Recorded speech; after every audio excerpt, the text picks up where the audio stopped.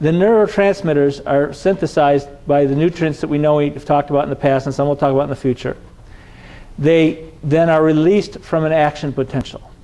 So we need nutrition and we need proper nerve pathway firing. This is the part that everyone else misses.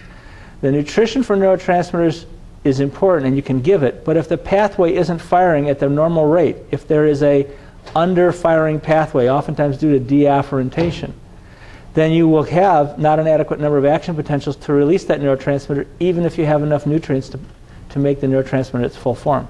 So when we balance muscles and we make corrections that create muscles firing more normally, when they're firing more normally, we're getting more nerve action potentials firing, not just to the muscle in the neuromuscular pathway, but throughout the nervous system, whatever pathways we're affecting. And as that muscle then fires more properly, it's giving more feedback into the central nervous system, driving pathways in the central nervous system.